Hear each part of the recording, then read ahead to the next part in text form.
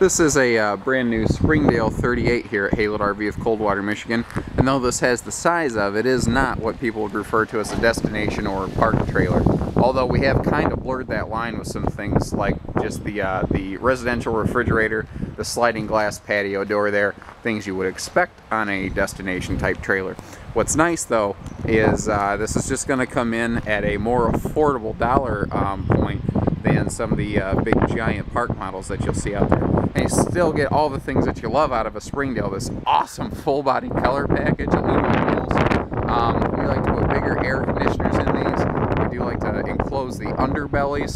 There's a lot of good things going on here. There are a lot of reasons why this is the #2 selling conventionally built trailer out there. Conventional meaning wood frame, aluminum skin. This is also the #1 selling brand name from Keystone. They build and sell more Springdales down there than anything else. Every trailer is the best for a different reason. I really believe that. That's why we carry so many different brands. I want to show you a couple of things that's really slick on a Springdale. It's really windy today. I don't know if the camera is picking that up, but there's no holdback on this door. Now you see how the wind is causing this thing to wiggle, but it's not flying open. You can push on it and it doesn't fly open, even though I pushed it with the wind. That's because this is a friction hinged door. And it's important because your big, roughly 20-foot power awning starts right here. And if this door wasn't friction hinged, it would fly open, smash that awning, then you'd have a repair on your hands. Now you don't have to worry about it. Now as you'd primarily enter through the living room. This one just came in, so we haven't removed the safety travel lock from that, so I slid in through the back door here. But this gives you a perfect shot when you wake up of, you walk into your living room, big giant super slider. And that's another thing that is kind of a cool part about Springdales, is they generally have bigger super slides with bigger windows than most things in their class. Now this has a couple of their new interior updates, like the high def countertops, and it's just gorgeous. It looks a lot like a creek bed or a quarry, something like that.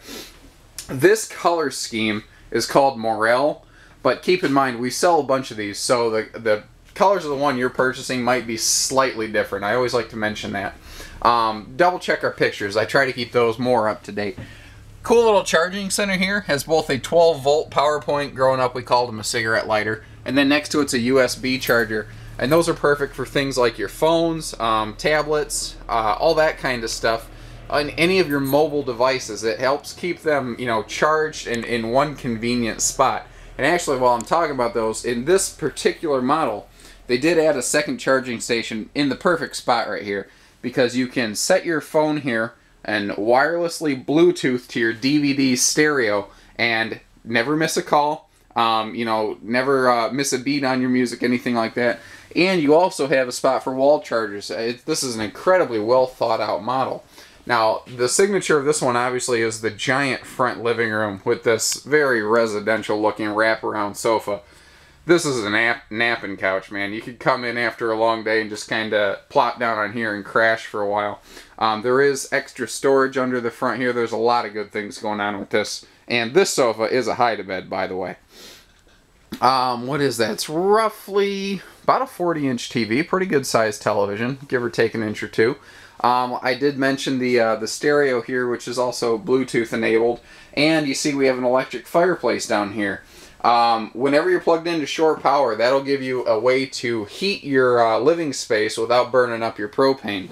Although, like I did mention, this does have an enclosed underbelly, and your fresh water tank is insulated, so this will do fairly well through the majority of the camping season. I wouldn't call this a Four Seasons coach. I don't want to confuse people. But I mean, as long as the parks are open, you're fine. Now, look at this overhead cabinet here. You notice how it's the top trim board, it starts thin and then it gets rather wide as you go.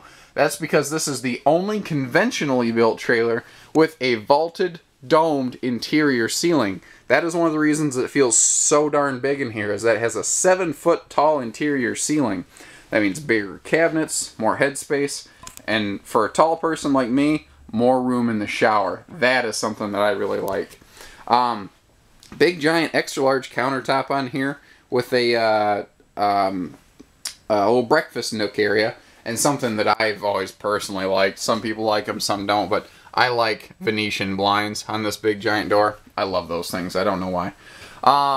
your flooring on this one is normally on a Springdale, I would say 1 piece.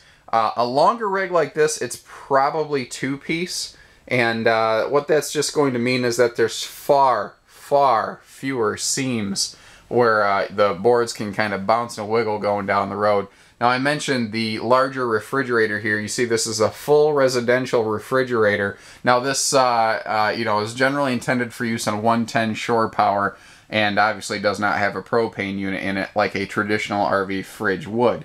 I think I mentioned when I was outside, the air conditioner is something we always like to upgrade to a 15 instead of a 13.5. What that means in English is 50% more cooling power. And you see that every little extra space they had, they opened up for storage here. This is your bathroom as you walk through, and you do have a standing 5th wheel shower, not a travel trailer tub. And again, I did mention all that extra headroom in the shower in here. Let me give you a real life example. With my boots on, I'm at least 6'3". And you can see how much room I have above my head right here. There is tons of space. So there you have it.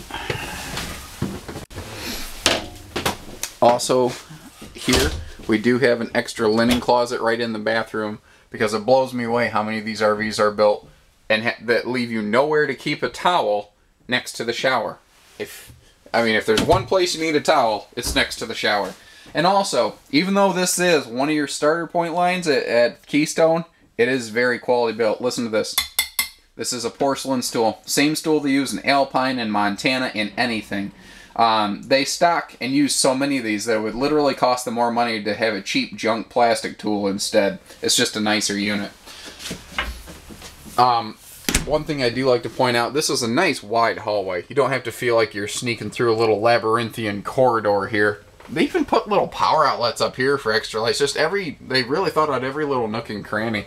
A little knick-knack cabinet in the corner, just random stuff cabinet. And a big hallway window as you walk through. And notice we're looking at pleated shades, not metal blinds. Those are going to last longer for you and they won't get bent up. Now, like I said, this one just came in. We literally haven't even hung the screen door on that big glass patio door I was showing you. But, I mean, big window in the back really lets in a lot of light. And something I like to point out is you notice the accent walls on end walls. Like, you notice that was you probably saw it up front too, just to add that depth and that color and character to it. And this is a deep, deep slide. And notice that all of your windows here, you know, have their own little window treatments as well. For extra storage space, you see that they have the additional wardrobe over here. They did not go with a full rear wall wardrobe because you'd lose this big window. And a cool thing on these 38s is 50 amp service. If you wanted to, you could kill this vent and install a second air conditioner in here. I mean, it really does it all.